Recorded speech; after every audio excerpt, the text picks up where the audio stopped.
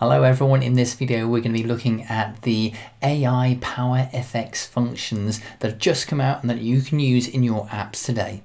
We're going to be looking at AI Summarize, AI Sentiment and AI Reply and see how you can bring them into your apps.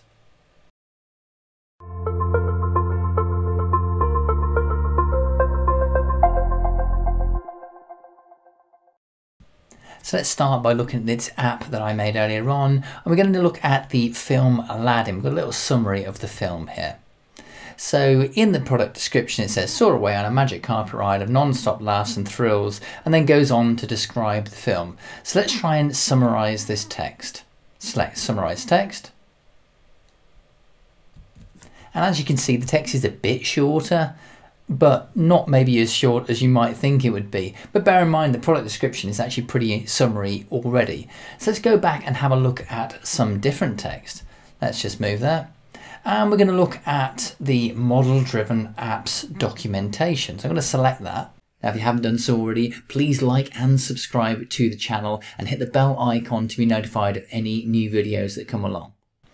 So it's just an overview of what model-driven apps are. So it's a bit of a technical document here, and its text length is 1024 words. So let's see how big this comes out as.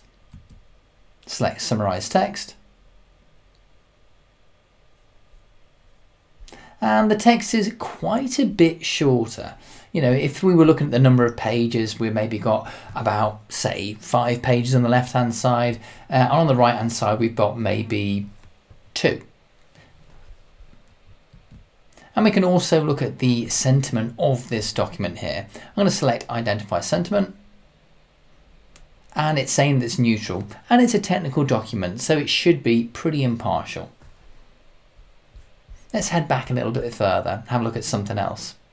Let's look at this eclipse. This is a news article to do with eclipse that's going to take place in the USA. It's got 1006 words. And I'm going to summarize the text here. Now, as you can see, the text is an awful lot shorter. So how are we going to build an app that makes this work? Well, the first thing we're going to do is we're going to drop out of here. And we're going to select the back option. We're going to leave the app. We're going to build an app from scratch because there are some tricks that you need to be aware of. I'm going to select New, App, Canvas App. I'm going to call it Demo Power FX AI. So we're building this from blank. Now the first thing that we need to do is we need to select on data. And we need to go to add data. And then we need to select environment. Because if we don't do this, we won't have the functions that we need to be able to use within our app. I'm going to select on environment. And I'm also going to do one more thing, and that's because we're going to bring in a template view and I want to make sure it's responsive. So I'm going to select the 3 dots, go to the settings and then go to the display, and I'm going to turn off scale to fit.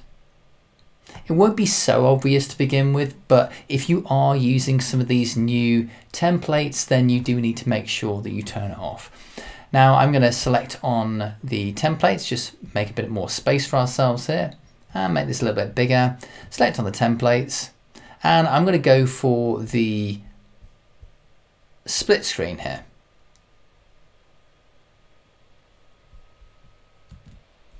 We're going to look at the tree view.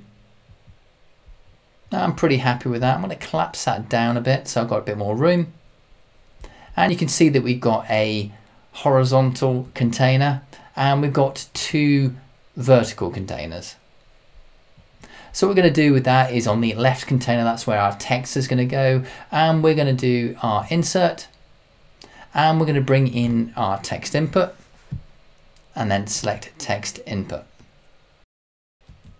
Now do bear in mind I'm in a preview environment at the moment, and for that reason some of the things are actually switched on by default. That will be coming to everyone very soon. But if you go to settings, if you don't see the option for modern there, you just need to go to the settings, onto the general, scroll down, and then you'd select on or off the modern controls and themes. We want it to be on. I'm going to come out of there, and I've got my text input. I'm going to make it full width, and I'm going to make it also flexible height. Then what I'm going to do is I'm going to insert, and I'm going to bring in a button, and we're going to make it full width. I'm going to change the text to summarize text. Then on the right hand side we're going to bring in a text box, and we'll select insert, and we'll type in text. We're using all modern controls here. Select text. I'm going to make it full width and also make it flexible height. Then what I'm going to do is make sure that the vertical align is set to top. And then what we're going to do is we're going to then start using these AI functions. So on the summarize text bit now, I'm going to slow down a little bit here, and I'm going to go on to the on select property of the button.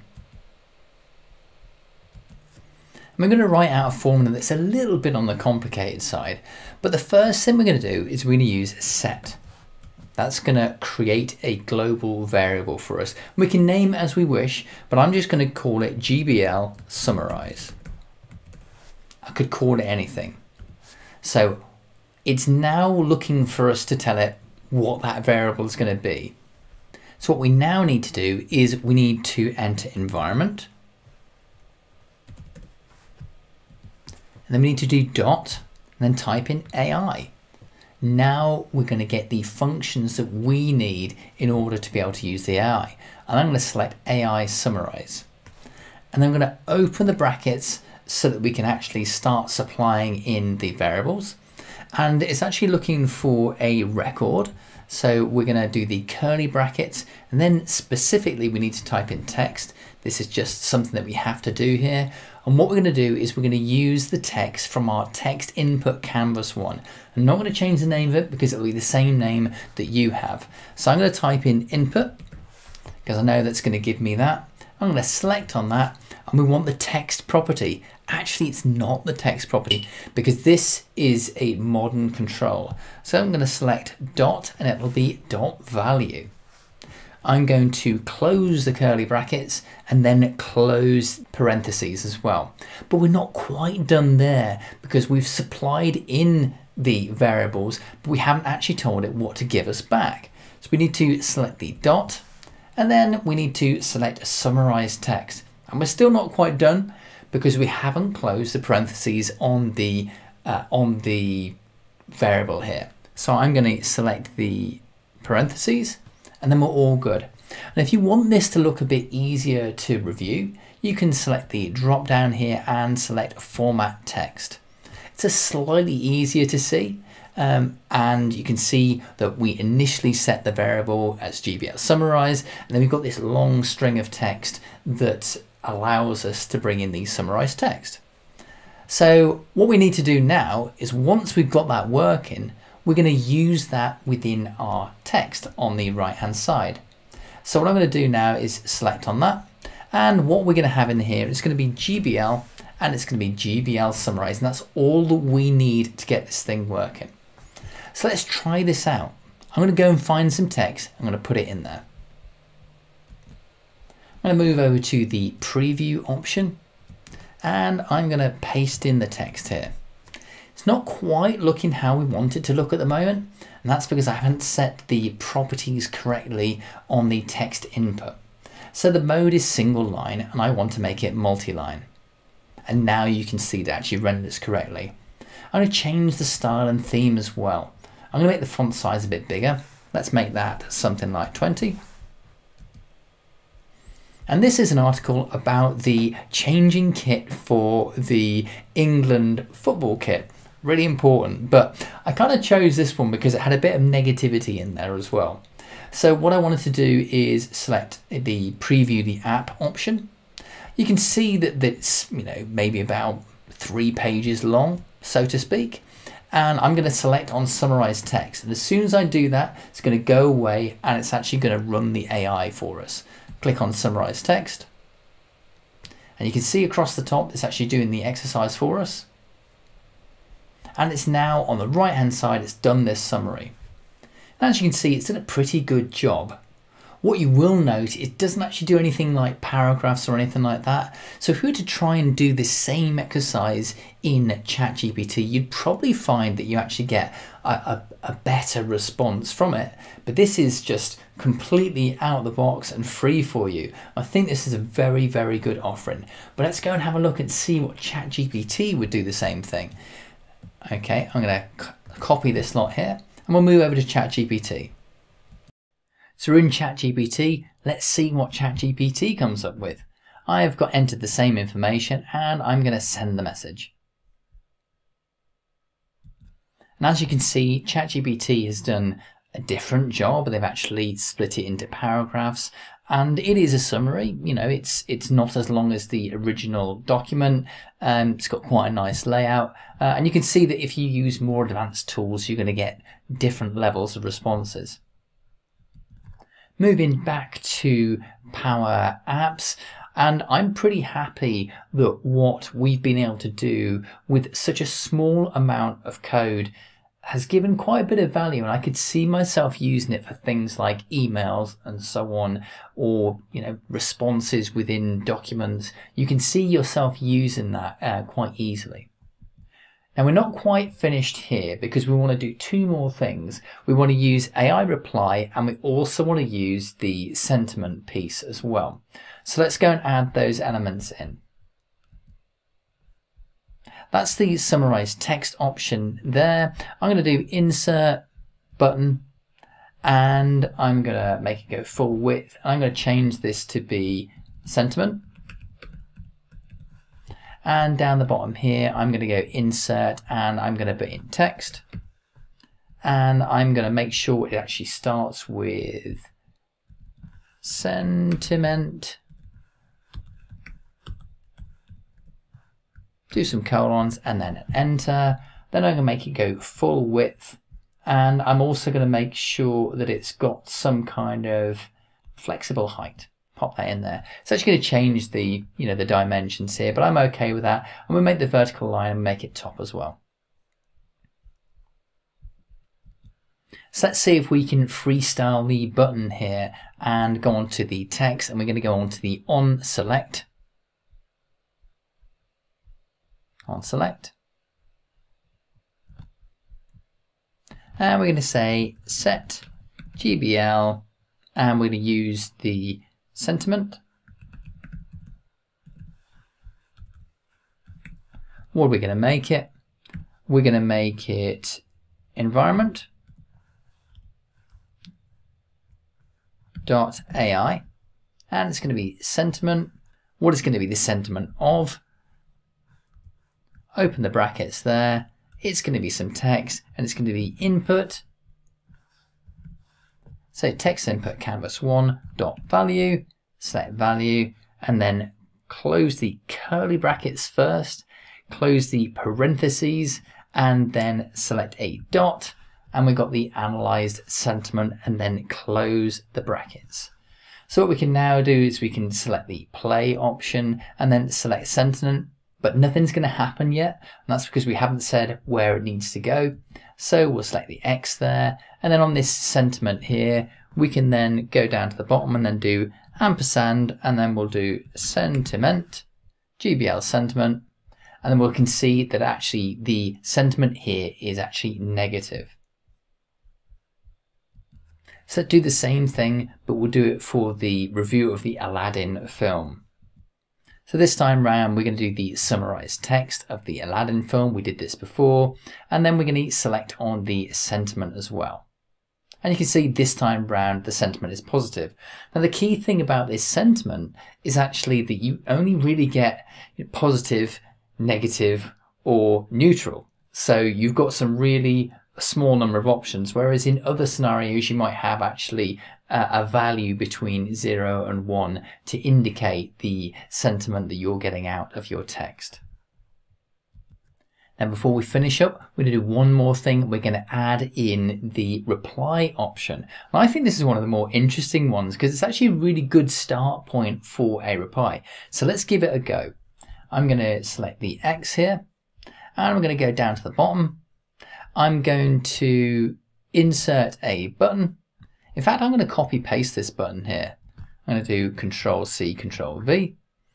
And this time I'm going to say reply. I'm going to show you one of the little gotchas that you might have if you're using this. If I go onto the on select, you can see that we've got set GB sentiment. So we might as well say set GPL reply. What are we going to make it? Well, it's going to be environment.ai, and its AI reply is the one that we want. But notice as soon as you've done that, it's actually got it in twice. So you'll actually have to remove it. That's going to work okay, but the output of AI reply is not analyzed sentiment. So I'm going to remove that, select the dot, and then do prepared response. And then I need to close the parentheses as well. What I'm now going to do is I'm going to remove this. I'll keep this sentiment in, and I am going to do a copy and paste on this text canvas. Control C, Control V. I'm also going to hide this one which has got the sentiment, so I'm just going to turn off the visibility. And what I'm going to do is in this sentiment here, I'm going to change the text, and it's going to be response to customer, and it's going to be GBL, and it's going to be reply.